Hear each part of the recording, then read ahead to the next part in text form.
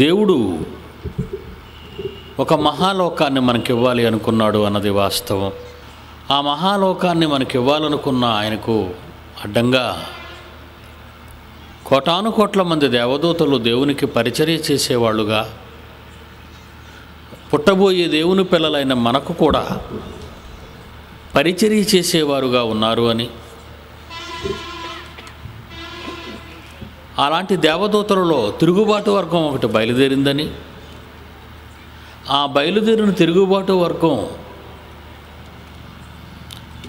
వాళ్లకు కూడా పరలోకం కావాలని, పరలోక సింహాసనాన్ని ఆక్రమించుకోవాలని దేవునితో యుద్ధాన్ని ప్రకటించింది ఘట సర్పం. అదే మీరు ప్రకటన 12:7 వచనంలో చదివారు. అంతట పరలోకమందు యుద్ధము జరిగింది. అపవాదని, సాతానని, ఘట సర్పమని రకరకాల పేర్లతో పిలువబడిన ఇది దేవుని సైన్యాలైన మిఖాయేలుతో యుద్ధం చేయలేక పరలోకం నుండి గెంటివేయబడిందని, అలా గెంటివేయబడిన అపవాది తొలి మానవ జననము వరకు ఎదురు చూసినట్టుగా మనం చూసాం. ఇక ఆ ఘటసర్పం పరలోకంలో ఆరంభించిన యుద్ధ భేరి భూమి మీద మనుషుల మధ్య ఇప్పటికనే మనుషులు యుద్ధం చేసుకొని కొట్టుకు చంపుకునే పరిస్థితి ఎంత భయానకమైన వాతావరణాన్ని కలిగించిందో ఈరోజు మనం ప్రపంచ దేశాల మధ్య జరుగుతున్నటువంటి యుద్ధాలు మనకు ప్రత్యక్ష సాక్ష్యాలు. పరలోకంలో దేవుని సైన్యాలతో తలబడలేక పడద్రోయబడింది. అలా పడద్రోయబడిన దాని గురించి బైబిల్లో ఏం రాశాడో చూడండి. ప్రకటన గ్రంథం 12వ అధ్యాయము 12వ వచనం మీద వచనం చూడండి. 12వ వచనం మీద వచనం 11. వారు గొర్రెపిల్ల రక్తమును బట్టి తామిచ్చిన సాక్ష్యమును బట్టి వారిని జయించి ఉన్నారు, కానీ మరణం వరకు తమ ప్రాణములను ప్రేమించిన వారు కారు అని మన కోసం చెప్పబడింది. కింద ఏమంటున్నాడో చూడండి. అందుచేత పరలోకమా, పరలోకంలో ఉన్నటువంటి దేవదూత, మిగిలిన దేవదూత గణములారా, కోట్లాది మంది, మీరు ఉత్సహించండి. మీరు భూమి, సముద్రమా మీకు శ్రమ, భూమికి శ్రమ అన్నాడు. బాంబులతో, విమానాలతో, మరణాయుధాలతో, భయంకరంగా కత్తులతో, గుదియలతో, కొడవళ్లతో, మరి ఎన్ని మరణాయుధాలు ఈరోజు గొడ్డళ్లతో నరుక్కుంటున్నారు మనుషులు. ఎందుకు తెలుసు అలా నరుక్కుంటున్నారు? దేవునిపై పగబట్టింది ఆ ఘట సర్పం, అపవాది, ఒక మహాశక్తి. అది ఎక్కడికొచ్చి స్థావరం ఏర్పాటు చేసుకుందట? అది ఎక్కడికొచ్చి స్థావరం ఏర్పాటు చేసుకుంది? ఎఫెసీయులకు రాసిన పత్రిక 6వ అధ్యాయము, ఎఫెసీయులకు రాసిన పత్రిక 6వ అధ్యాయం 12వ వచనం చూడండి. ఏలయనగా మనము పోరాడున్నది. మీరు పోరాడాలట ఎవరితో? శరీరులతో కాదు, శరీరులతో కాదర్రా అన్నాడు దేవుడు. మీరేటి మీరు పొడుచుకుంటున్నారు? మీరేటి మీరు చంపుకుంటున్నారు? మనుషులు చంపుకుంటున్నారేంటి? మీరు పోరాడేది శరీరాలున్న మనుషులతో కాదయ్యా. మరెవరితో? ప్రధానులు ఉన్నారు శరీరాలు లేకుండా, అధికారులు ఉన్నారు శరీరాలు లేకుండా, కనబడకుండా. ప్రస్తుత అంధకార సంబంధముకు లోకనాథులు ఉన్నారు కనబడకుండా శరీరాలతో. ఆకాశ మండలమందు వీళ్ళంతా స్థావరం ఏర్పాటు చేసుకున్న దురాత్మల సమూహాలు, వాళ్ళతో మీరు పోరాడాలి అన్నాడు. ఆకాశ మండలంలో కాపు కాసాయంట, పొంచి ఉన్నాయంట. అప్పుడప్పుడు ఎవరైనా చంపటానికి ప్లాన్ చేసుకుంటారు చూసారా? ఆ ప్లాన్లో దారి కాస్తారు, మాటు వేస్తారు, కత్తులు పట్టుకుంటారు, తుపాకీలు పట్టుకుంటారు, గొడ్డళ్ళు పట్టుకుంటారు, వేట కొడవళ్ళు పట్టుకుంటారు, పరుగులెత్తుతుండగా నరుకుతూ పరిగెడతారు. మాటు వేశారు వాళ్ళు. ప్రపంచంలో ఉన్న దేవుని పిల్లలైన మన అందరి కొరకు, జాగ్రత్తగా వినాలి మీరు, ప్రపంచంలో ఉన్న దేవుని పిల్లలమైన మన అందరి కొరకు వాడు మాటు వేశాడు. ఎక్కడో తెలుసా? ఆకాశ మండలమందు. గెద్ద ఆకాశంలో ఎగురుతుంది. అది ఎగిరేటప్పుడు ఏం చేస్తుందో తెలుసా?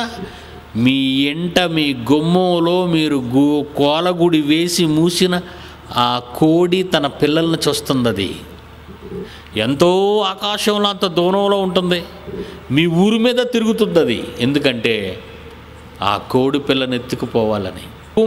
భూమండలం మీద తన పిల్లల్ని జాగ్రత్త పెట్టాడు, జాగ్రత్తగా ఉంచాడు, జాగ్రత్తగా ఉండండి అని. కానీ అది మాత్రం ఆకాశ మండలం నుంచి గురి చూస్తుంది మనల్ని కొట్టేయటానికి, మనల్ని మోసగించటానికి. అందుకే ప్రకటన 12వ అధ్యాయంలో 12వ వచనంలో ఏం మాట రాయబడిందో చూడండి. భూమి మీకు శ్రమ, సముద్రము మీకు శ్రమ అన్నాడా? తర్వాత ఏమంటున్నాడు చూడండి 12వ వచనంలో, అపవాది అయిన ఘట సర్పము, ఎర్రని సర్పము, దయ్యము, అదృశ్య శక్తి, బలమైన విపత్కర శక్తి ఏం చేస్తుందట? తనకు సమయము కొంచెమే అని తెలుసుకొని బహుక్రోధము గలవాడై ఆ ఘట సర్పం మీ దగ్గరికి వచ్చింది. చెప్తున్నాడు పరలోకం నుంచి మనకు గంట వాయిస్తున్నాడు. గంట ఏంటా గంట తెలుసా? మీ కొరకు అపవాది తనకు సమయం కొంచెమే ఉంది, దేవుడు తనకు ఎక్కువ కాలం ఇవ్వలేదని తెలిసిపోయింది. కొంచెం కాలంలోనే అది చచ్చిపోబోతుంది. చచ్చిపోబోతున్న ఆ కాలంలోనే దేవుని కొరకు బ్రతుకుతున్న మిమ్మల్ని తనతో తీసుకుపోవాలని అనుకుంది. బహుక్రోధము గలవాడై మీ యొద్దకు దిగి వచ్చి ఉన్నాడు.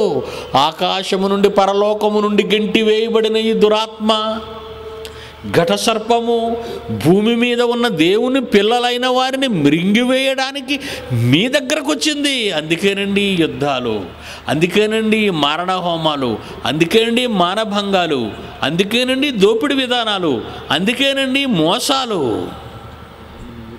ఆలోచించారా? దయ్యం వచ్చి చేసిందని మీరు నమ్ముతున్నారా? వీటిని దయ్యం చేసిందండి, మిమ్మల్ని మార్చేసింది.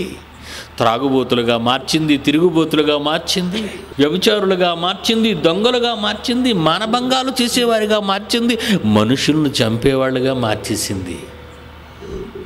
దాని పని చేసుకుంటూ పోతుందండి. ప్రపంచమంతా మోసపోయిందండి. ప్రపంచ ప్రజలందరూ దాని మాయలోనే పడున్నారండి. అందుకంటున్నాడు, వాడు బహుక్రోధము గలవాడై మీ యొద్దకు దిగివచ్చి ఉన్నాడు అంటున్నాడు. చూడండి, దేవుడికి ఎంత ప్రేమ అండి. మనకు ముందు జాగ్రత్తగా ఎలా చెప్పాడండి? రోడ్డు మీద పోయేటప్పుడు అక్కడ రోడ్డు తవ్వేసి ఉన్నప్పుడు ఏం చేస్తారండి? అక్కడకు బోర్డు పెడతారు, ప్రక్కగా వెళ్ళండి అని. ఎర్రని బోర్డు మీద తెల్లని అక్షరాలు రాస్తారు మీకు కనబడాలని. దేవుడు కూడా 66 పుస్తకాలలోని మహాజ్ఞానాన్ని మీకు ఎందుకు ఇచ్చాడో తెలుసా? మీ మీద పగబట్టి మీకు నేను ఇస్తానన్న లోకాన్ని మీకు రాకుండా చెయ్యాలని పరలోకంలో యుద్ధం చేసింది అది. అలా యుద్ధం చేయటానికి పూనుకున్నది పరలోక సైన్యాలు. దానితో యుద్ధం చేయటం వలన అది గెంటి వేయబడింది పరలోకం నుంచి.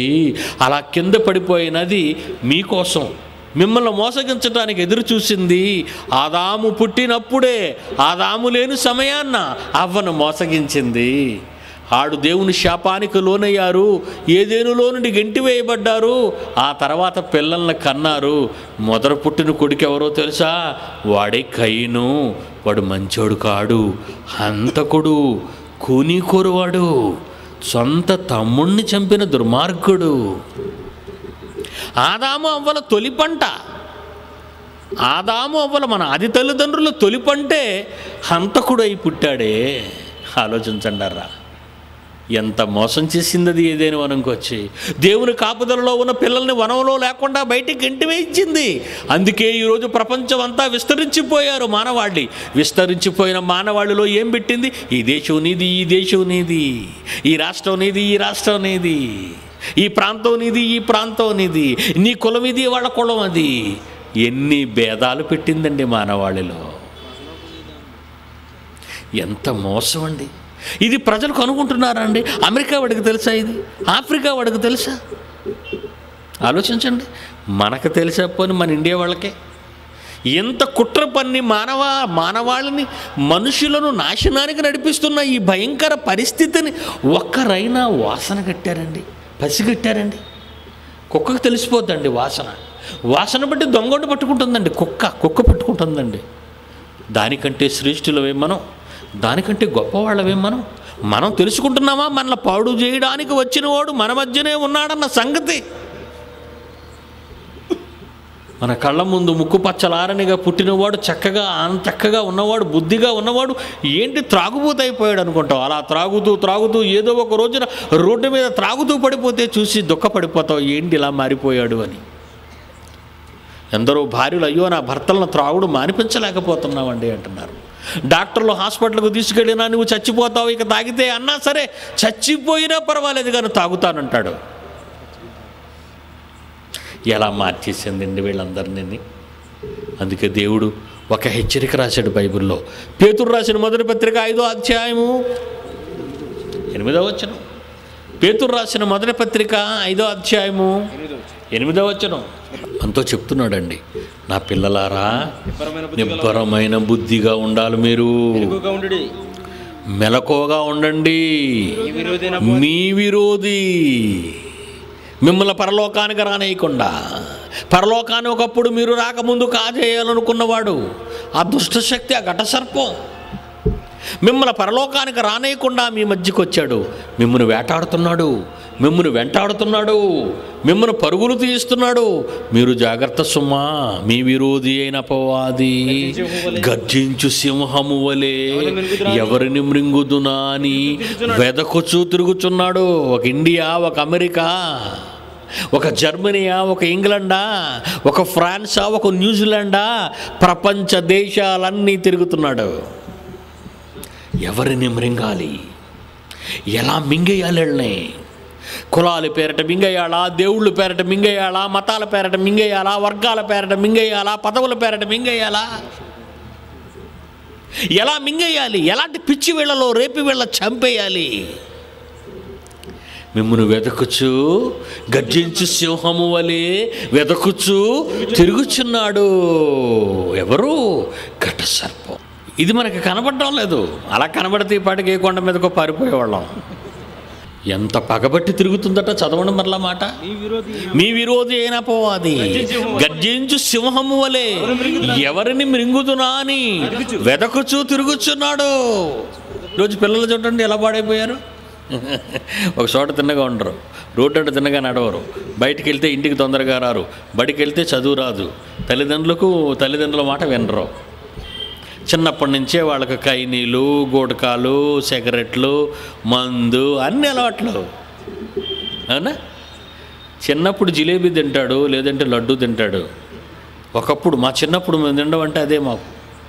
ఎందుకురా తిండిపోతూ అయిపోతున్నావు అనేవారు, అది తిన్నా సరే. ఇప్పుడు ఏట్రా తాగుబోతూ అయిపోతున్నావు అంటున్నారు చిన్నోడ్నే. ఎందుకు ఇలా అయిపోతుంది సొసైటీ అని ఎవరైనా ఆలోచిస్తున్నారా? ఈ సమాజం ఎందుకు ఇలా అయిపోతుందని ఎవరైనా ఆలోచిస్తున్నారా? ఆలోచించరు. వాళ్ళ పిల్లలు చూసి పొంగిపోతారు. డ్యాన్స్ బేబీ డ్యాన్స్ అంటాడు. ఆ చిన్న పిల్లలు డ్యాన్స్ చేస్తుంటే అబ్బో ఆనందం తల్లిదండ్రులకి. ఏమి డ్యాన్సులు అండి అవి? అన్నం పెట్టేవా, సమాజాన్ని బాగు చేసేవా, ఆ తర్వాత నిన్ను డ్యాన్స్ చేయిస్తుంది అది. ఎంతమంది జీవితాలతో ఆడుకుంటుందండి, ఎలా పాడు చేసేస్తుందండి అందరినీ. రకరకాలుగా పాడు చేస్తుంది. ఆ తర్వాత ఖాళీ దొరికిందని వంటలు వార్పులు వండుకొని తినండి. మాంసం ఎలాగ ఉండాలి, చికెన్ ఎలాగ ఉండాలి, సలాడ్ ఎలాగ ఉండాలి, అది ఎలాగ ఉండాలి, ఇది ఎలాగ ఉండాలి, తిండి. ఆ తర్వాత తిరగడం, కొండ మీదకి ఎంతే వాడొకడు, మోటార్ సైకిల్ మీద ఫీడ్ చేసేవాడు ఒకడు, మొగ్గలేసి కాళ్ళు ఇరిగిపోయిన వాడొకడు. అయ్యో ఎన్ని చూపిస్తున్నారండి కళ్ళ ముందు. టీవీని చూస్తుంటే అన్ని విన్యాసాలే. లోకం అంతా ఎలా చెడిపోతుందో. చచ్చిపోయినా పర్వాలేదు, పేరు కావాలంట వాడికి. చచ్చిపోయినా పర్వాలేదు, పేరు కావాలి. అందుకే పుట్టావా? నీ పుట్టుక వెనుక ఎంత చరిత్ర ఉందో నీకు తెలుసా? దేవుడు ఈ దేహాన్ని నీకు ఎందుకు ఇచ్చాడో తెలుసా? బైబిల్ చూద్దామా ఎందుకు ఇచ్చాడో? ఈ చెయ్యి ఎందుకు ఇచ్చాడో? ఈ కాళ్ళు ఎందుకు ఇచ్చాడో? ఈ తలకాయ ఎందుకు ఇచ్చాడో? ఈ కళ్ళు ఎందుకు ఇచ్చాడో? ఒకసారి బైబిల్ ఇప్పి చూద్దామా. రోమీలకు రాసిన పత్రిక 6వ అధ్యాయము 13వ వచనం. మీ అవయవాల్ని నోరు కానివ్వండి, నాలుగు కానివ్వండి, పెదవులు కానివ్వండి, ముక్కు కానివ్వండి, కళ్ళు కానివ్వండి, కాళ్ళు కానివ్వండి, చేతులు కానివ్వండి, మీ అవయవాలను దుర్నీతి సాధనాలుగా పాపానికి అప్పగించకండర్రా అంటున్నాడు దేవుడు. ఎంత మంచోడండి. ఏనండి? మీ అవయవాలను దుర్నీతి సాధనాలుగా దేనికి అప్పగించొద్దు అన్నాడు? పాపానికి అప్పగించొద్దు. రెండు చేతుల్లో తీసుకుంటాడు, ఒక చేతిలో గ్లాస్ ఉంటుంది, ఒక చేతిలో సీసా ఉంటుంది. ఏమంటే ఆ సీసాలో ఎంత అందంగా పోస్తాడు, చక్కగా పోస్తాడు, మంచి రంగు. ఏమంటే ఒక గుట్టకేస్తాడు, ఆనందంగా వేస్తాడా అంటాడు. విషం తాగాడా? విషమే తాగుతున్నాడు మరి. ఎలా అయిపోయాడండి. ఆ తర్వాత ముక్కుందా తినడానికి అంటాడు. ముక్క కావాలా? కక్క తింటావా? తేను. ఆ తర్వాత కుక్కలా వీధిలో పడతావా? మీద నుంచి ఏదైనా పోతే చేస్తాను. తాగితే ధైర్యం వస్తుందండి అంటాడు. పాపం, ఈ చేతిని సీసా, ఈ చేతిలో గ్లాసు, ఈ రెండింటినీ చూస్తున్న 2 కళ్ళు, ఆ మసాలా వాసన, ఇలా వాసన చూస్తారు. మంచి నాటు సరుకురా అంటాడు. మంచి నాటు సరుకు వాసన చూస్తాడు. ముక్కెందుకు వాడాడు? వాసన చూడటానికి, విషయాన్ని వాసన చూడటానికి. కళ్ళు ఎందుకు వాడుతున్నాడు? పొంగిపోతున్నాడు. దాని రంగు చూసి, దాని పొంగు చూసి గ్లాసులో పొంగుతుంటుంది. అవునా? నోరు తెరిచాడు. వేస్తాడు. గొంతుకు లోబడి, పేగులు లోబడి విషం దిగుతుంది కడుపులోకి. నేను బ్రతకనివ్వడానికి కాదు, దేవుని కోసం బ్రతకనివ్వటానికి కాదు, నిన్ను చంపేయటానికి. మీ అవయవాలను దుర్నీతి సాధనాలుగా పాపానికి అప్పగించకండర్రా. మీరు కూడా యేసును నమ్మి, ఆయన నమ్మిన తరువాత మీరు బాప్తీసం పొంది తిరిగి లేచారు, పరలోకం కోసం బ్రతుకుతున్నారు అని ఒకవేళ మీరు అనుకుంటే, మీ అవయవాల్ని నీతి సాధనాలుగా అంటున్నాడు. కిందకి వెళ్ళేసరికి మీ అవయములను నీతి సాధనాలుగా దేవునికి అప్పగించండి. చప్పట్లు కొడతారా దేవుని పాటలు విని? Very good. ప్రార్థన చేస్తారా ఈ నోరున్నందుకు? మంచి పాట పాడతారా ఈ నోరున్నందుకు? ఏమండి, ఎంత సంతోషం అండి. దేవుని కొరకు వాడవలసిన ఈ దేహాన్ని దేనికోసం? మీరు ఒక గేదెని పెంచుకుంటారు, మీ పంట పొలాల్లో తీసుకెళ్తారు ఆ గేదెని. అవునా? మీ పంటను తిన్నిస్తారా? దాన్ని తిన్నెవరు. ఆ గట్టు మీద ఉన్న గడ్డి మాత్రమే తినాలి. Very good. పంట అంతా ఇంటికి తెచ్చుకుంటారు, ధాన్యం, అంతే కదండి. ధాన్యం అంతా ఇంటికి తెచ్చుకుంటారు. గడ్డి ఏం చేస్తారు? మళ్ళీ ఆ పశువుకే వేస్తారు. మీకు పనికిరాదు కదా, మనం గడ్డి తినం కదా, కానీ గడ్డి దానికి ఇస్తాం. ఆ తర్వాత దాన్ని వీళ్ళు తీసుకెళ్తారు, ధాన్యం ఆడిస్తారు. పొట్టు, మరి తౌడు, చిట్టు అంటారు మరి మా ప్రాంతంలో. మీ ప్రాంతంలో మరి ఏమంటారు? ఆ ధాన్య పొడి, ఆ పిండి, అదేం చేస్తారు? అది మళ్ళీ పశువుకి వేస్తారు. లోపల తెల్లగా ఉన్న గింజ, బియ్యం గింజ, అది మనకి. మళ్ళీ అది కడుగుతారు. కడిగినప్పుడు ఆ కడిగిన తాలూకా కుడుతో కడుగు అంటారు చూసారా, ఆ కడిగిన నీళ్ళు ఐదేనికి మళ్ళీ అది మీ గేదెకే. మరి ఉడికిన అన్నం మీకు, వార్చిన తర్వాత వచ్చిన గంజి అది దానికే. ఇవన్నీ నీకు పనికిరావు కనుక దానికి పడేసావు. కానీ అదేదైనా పనికిరాంది నీకు ఇస్తుందా? స్వచ్ఛమైన, సంపూర్ణమైన, పవిత్రమైన, తెల్లని రంగులో బలమైన పాలిస్తుంది. ఇస్తుందా? అవి తెచ్చుకుంటారు. గడ్డ పెరుగు పెట్టుకుంటారు, వెన్న తెచ్చుకుంటారు, వెన్న తీస్తారు, నెయ్యి తీస్తారు. మరి ఎంత ఆనందంగా తీసుకుంటారు దాన్ని. మీకు పనికిరానివన్నీ దానికి పడేశానని ఏ రోజైనా అనుకుందా? ఎంత మంచిదంటది. ఎందుకంటే దేవుడు మీకు ఇచ్చాడు దాన్ని. భూమి మీద జంతువులన్నీ మీవే అన్నాడు. అందుకే నీకు పనికిరానివి, నీకు చెత్తగా, ఆటంకంగా, పనికిరాని దానిగా నీ ఆ కాళ్ళకి ఎక్కడో అడ్డు తగులుతుందో ఏమని అది తీసుకుంటుంది. నీకు మంచి పాలిస్తుంది. నీ దేవుడు అంతే కదా, ఈ ప్రకృతి అంతే కదా. ఈ ప్రకృతిలో స్వచ్ఛమైన గాలి, ప్రకృతిలో స్వచ్ఛమైన వర్షం, నీళ్లు, స్వచ్ఛమైన పంట, వేరుశనక్కాయ టక్కన మంచిది. నిజంగా ఏ కార్పెంటరో అంత చక్కగా చేయలేడండి. ఆ పెట్టి, చిన్న పెట్టి, 3 పలుకులు పెట్టి, 2 పలుకులు పెట్టి, 1 పలుకు పెట్టి ఉంటుందా వేరుశనక్కాయ? ఏమండి, మీరు పల్లీలు అంటారా దాన్ని? వేరుశనగకాయ అంటాం. ఏమండి, మరి ఆ చక్కటి పెట్టి దానికి మీరు తినేస్తారా? వేరుశనగ పలుకులు తింటారు. మరి విత్తనాలు ఏం చేస్తారు? విత్తనాలు కూడా పగలగొట్టే కదండి, ఆ పెట్టి తీసేసి జల్లుతారు. వేరుశనగ పల్లీలు మళ్ళీ పొలంలో జల్లుతారు. మళ్ళా దానికి పెట్టొస్తుందా? మళ్ళా వేరుశనగ పలుకులకు పెట్టొస్తుందా? మళ్ళా భూమి మీద లోపల ఎన్నో పలుకులు, ఆ పలుకులకు ఎన్నో పెట్టెలు. ఎంత మంచి దేవుడు అండి. ఆయనకి అన్యాయం చేయాలని ఎలా అనిపిస్తుందండి? మీకు ఎలా అనిపిస్తుంది ఆయనకి అన్యాయం చేయాలని? అందుకే దేవుడు నిన్ను కోరుతున్నాడు ఈ రాత్రి. ఏంటో తెలుసా? నా కోసం నువ్వు పని చేయవా? బాగా మీ బైబిల్ చదువుకోండి. పక్కనున్న పల్లికి వెళ్ళండి, ఆ పక్కనున్న పట్టణానికి వెళ్ళండి, ఆ పక్కనున్న రాష్ట్రానికి వెళ్ళండి. దేవుని మాటలు చెప్పరా? దేవుని మనసు చెప్పరా? వాడి కోసం పొంచి ఉన్న ప్రమాదాన్ని చెప్పరా? ఆ దుష్టుడి గురించి, ఆ సర్పం గురించి మీరు చెప్పరా? సమాజాన్ని పాడు చేస్తుందండి, సమాజాన్ని నాశనానికి నడిపిస్తుందండి అది. మరి మీరు చేసే పని ఏంటి? మీరు ఏ పని చేయరా? ఏ పని చేయకపోతే ఎలా? చేయాలా వద్దా? చెయ్యాలి. మీకు ఇష్టమైనవన్నీ ఇచ్చాడా దేవుడు? దేవుడు మీకు ఇష్టమైన ఇచ్చాడు.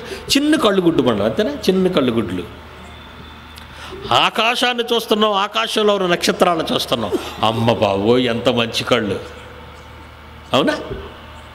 అన్నీ కనబడుతున్నాయి. ఇంకా ఇదే రంగు అనగానే ఎరుపు అంటావు, ఇదే రంగు నీలం అంటావు, ఏ రంగు పసుపు. ఏంటి ఆ నల్ల గుడ్డులోనే ఇన్ని రంగులను పసిగట్టే శక్తి దేవుడు పెట్టాడా? అవును. ఒక చిన్ని కంటిలో ప్రకృతిలో ఉన్న రంగులు, ప్రకృతిలో ఉన్న అందాలు చూసే శక్తి పెట్టాడు. బెత్తెడ నాలిక, అంతేనా? నాలిక బెత్తెడే, కానీ ఎన్ని రుచులు పెట్టాడు దానికోసం. మీకు నాలుక పెడతానని తెలిసి దేవుడు నాలుకకు అవసరమైన ఎన్నో రుచులు ప్రకృతిలో పెట్టాడు ఆయన. మీ అవయవాలు వాసన, ఎన్ని వాసనలు, విరికిడి, ఎన్ని శబ్దాలు. శరీరములో ప్రతి అవయవానికి అవసరమైన ప్రతి దానిని నువ్వు లెక్కింపలేనంత విస్తారమైనంత సంపద ప్రకృతిలో మీకోసం, తన పిల్లల కోసం పెట్టాడు. మీకు ఇష్టమైనవన్నీ ఆయన ఇచ్చాడు. ఆయనకి ఇష్టమైంది మీరు చెప్పండి. అమ్మ నీళ్ళు ఇవ్వండి దప్పిక అని అడిగారు అనుకోండి, ఎండన పోయి రోడ్డు ప్రక్కన ఉన్న ఇంట్లో ఆ తల్లి ఒక చెంబుడు నీళ్ళు మనకి ఇచ్చింది, ఒక గ్లాసుతో నీళ్ళు ఇచ్చింది, నీళ్ళు తాగాం. ఆ గ్లాస్ ఇలా గిరాట వేసేస్తావా? ఇలా పడేస్తావా? చాలా సంతోషం అండి, మీకు వందనాలండి, చాలా థ్యాంక్స్ అండి, మాకు నీళ్ళు ఇచ్చారండి అని చెప్తారే.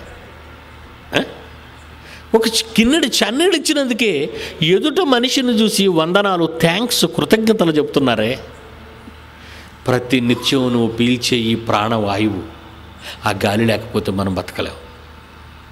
అలాంటి ప్రాణవాయువుతో సహా ఈ శరీరానికి అవసరమైన ప్రతి అవసరతను తీరుస్తున్న నీ కన్న తండ్రికి ఇష్టాన్ని నెరవేర్చాలని ఎప్పుడైనా ఆలోచిస్తున్నావా?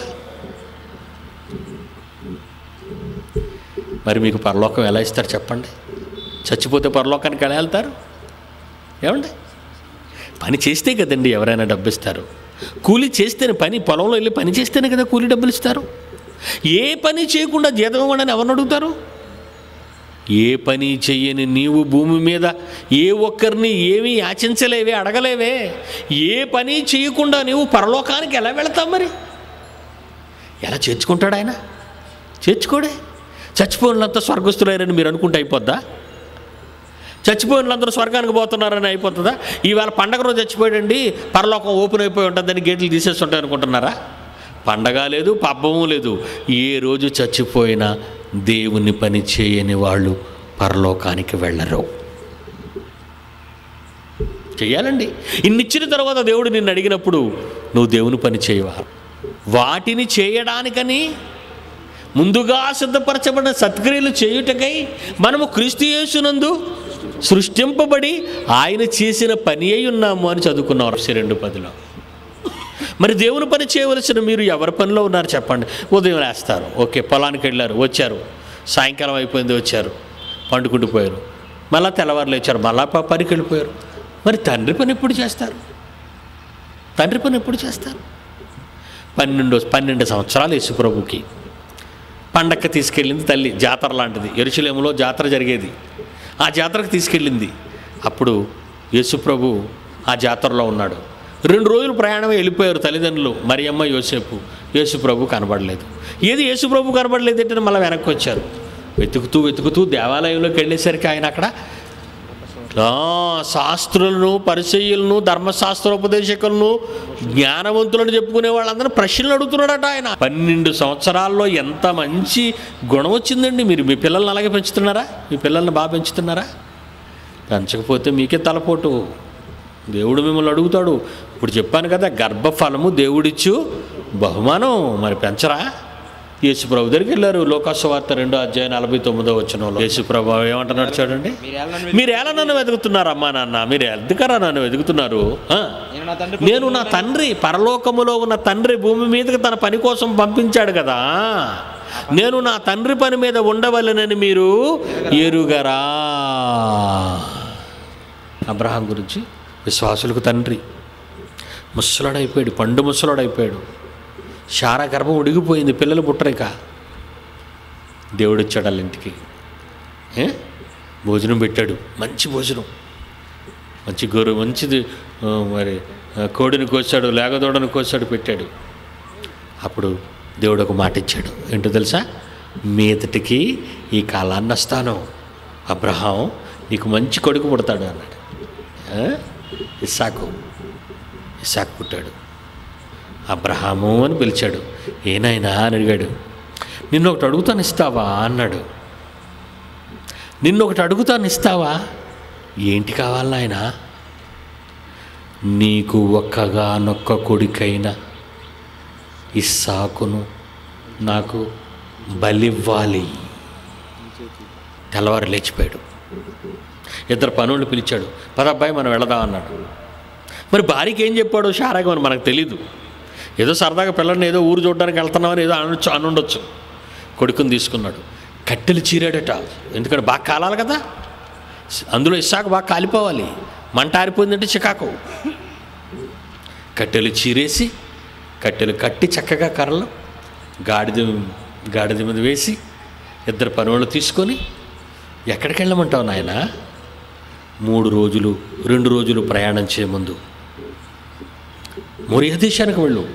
అందులో కొండలున్నాయి, మోరియా దేశంలో కొండలున్నాయి. ఆ కొండల్లో ఒక కొండ మీదకి నువ్వు ఎక్కు. అక్కడ ఒక బలిపీఠం కట్టు. ఆ బలిపీఠం మీద కట్టెలు పేర్చు. ఆ పేర్చిన కట్టెల మీద నీ కొడుకు కాళ్ళు చేతులు కట్టాయి. దాని మీద పరుండబెట్టు, కత్తితో నరికేసి నిప్పంటించు. మీరు అనుకుంటున్నారా దేవుడిది పాషాణ హృదయం అని? లేదు. తన కొడుకు తన మీద ఎంత అభిమానం చూపిస్తున్నాడో, తన కొడుకు అబ్రహామైన తన కొడుకు తనని ఎంత ప్రేమిస్తున్నాడో ఒక కన్న తండ్రే తన మనస్సును చూస్తున్నాడు. నన్ను ప్రేమిస్తున్నాడా, నేను ఇచ్చిన కొడుకును ప్రేమిస్తున్నాడా? నిప్పు పట్టుకున్నాడు, కత్తి పట్టుకున్నాడు, ఇస్సాకుని కొండ మీదకి తీసుకెళ్తున్నాడు. అప్పుడు అడుగుతున్నాడు ఇస్సాకు, నాన్న కట్టెలు ఉన్నాయి, కత్తి ఉంది, నిప్పు ఉంది, కానీ దేవునికి అవసరమైన దహన బలి పశువు ఏది, గొర్రె ఏది అని అడుగుతున్నాడు. ఏమండి, ఆ ముసల హృదయం ఆగిపోవాలండి, గుండె ఆగిపోవాలి ఆ మాటకాయన. ఏమన్నాడో తెలుసా? దేవుడు చూసుకుంటాడు ఆయన. కొండ మీద తీసుకెళ్ళాడు, అన్నట్టుగానే బలిపీఠం కట్టాడు, కట్టెలన్నీ పేర్చాడు, కొడుకును కట్టేసి దాని మీద పొరండబెట్టాడు. అదంతా చూస్తున్నాడు దేవుడు. ఒకవేళ దేవుని ఇష్టాన్ని నువ్వు నెరవేర్చకుండా నీ ఇష్టాన్నే భూమి మీద నువ్వు నెరవేరుస్తున్నావు అనుకో, ఏమవుతుందో చదువుదాం. ఒక మంచి మాట చదువుదాం బైబిల్లో నుంచి. లోకాసువార్త 16:25 ఒక ఆయన చచ్చిపోయాడు. ఎవరట ఆయన? ధనవంతుడు. చనిపోయి నరకానికి వెళ్ళిపోయి ఆ జ్వాలల్లో, ఆ మంటల్లో మండిపోతూ ఒక వేని కొనను ముంచి నీళ్ళు అడుగుతున్నాడు, ఒక చుక్క. అప్పుడు అబ్రహాం ఏమన్నాడు? కుమారుడా, ఏంటయ్యా నువ్వు ఇలాగైపోయావు? నన్ను దేవుడు ఎవడు తెలుసా? ముసలితనంలో కొడుకునిచ్చాడా? నాకు పెంచుకున్నానా, నేను పెద్దవాడిని చేశానా? అప్పుడు అడిగాడయ్యా నా కొడుకుని. నీలాగా నేను నా ఇష్ట ప్రకారంగా నేను మాట్లాడలేదు. వెళ్ళాను, నా కొడుకుని తీసుకుని మోరియా దేశానికి వెళ్ళాను. అక్కడ చంపేయాలనుకున్నాను నా కొడుకుని దేవుని కోసం. అప్పుడు ఆకాశం నుంచి, పరలోకం నుంచి ఒక మాట వచ్చింది, ఆగో అబ్రహామా అన్నాడు. నా కొడుకుని నాకు ఇచ్చేసాడు. మరలా నువ్వేమో భూమి మీద పుట్టి డబ్బు ఉంది కదా అని నీ ఇష్టం వచ్చినట్టుగా నీ పని చేసుకున్నావు. ఉదయం లేచిన కాడికి రాత్రి పట్టుకున్నంత వరకు నీ పనే, నెలంతా నీ పనే, సంవత్సరం అంతా నీ పనే, బ్రతుకంతా నీ పనే. ఇక్కడికి వచ్చి నీళ్ళు అడుగుతున్నావు నువ్వే. కుమారుడా, నీవు నీ జీవిత కాలమందు నీకిష్టమైనట్టు సుఖం అనుభవించావు కదా, కనుక అగ్ని జ్వాలల్లో నువ్వు బాధపడకుంటావు. మనం చూస్తున్నామే మన జీవితకాలంలో సూర్యుడిని 1500 కోట్ల సంవత్సరాలుగా మండుతున్నాడు. మన తాతలు అదే చూశారు, మన తాతలు అదే చూశారు. ఆదాము నుంచి ప్రతి ఒక్కళ్ళు ఆ సూర్యుడిని చూస్తున్నారు. ఆనాటి నుండి మండుతూనే ఉంది. ఎప్పుడైనా తగ్గిందా? వేడి తగ్గిందా? వెలుగు తగ్గిందా? చెప్పండి. సృష్టిలో మన కళ్ళ ముందు కనిపించే సూర్యుడే మండుతుంటే ఆత్మ అంటే ఏంటి తెలుసు? పురుగు అన్నాడు దాన్ని. పురుగు ఆత్మ. నరకమున వారి పురుగు చావదు, అగ్ని ఆరదు. ఇక్కడ సూర్యుడు ఆరటం లేదు 1500 కోట్ల సంవత్సరాలుగా. నరకం ఎలా ఉంటుంది చెప్పండి? అగ్ని ఆరదు, ఆత్మని నీ పురుగు చావదు. ఒరిజినల్ అది. అదేనండి మానవ జీవితం. ఈ కట్టెల మీద కాలుస్తున్న ఈ దృశ్యాన్నే మనం చూడలేకపోతే, ఈ కట్టెని, ఈ దేహాన్ని మనం పోయిన తర్వాత ఆత్మ అది ఆ నిత్యాగ్ని దండనలో 60 ఏళ్ళు చేసిన పాపాలకు కాలవు. 60 ఏళ్ళు చేసిన పాపాలకు కోట్ల సంవత్సరాలు కాలాలు నువ్వు. అందుకే దాన్ని ఏమన్నాడు? ఆరని అగ్ని, నిత్యాగ్ని, నిత్య మరణం. బైబిల్లో దీన్ని ఏమని పిలిచాడు? నిత్య మరణం, నిత్య అగ్ని.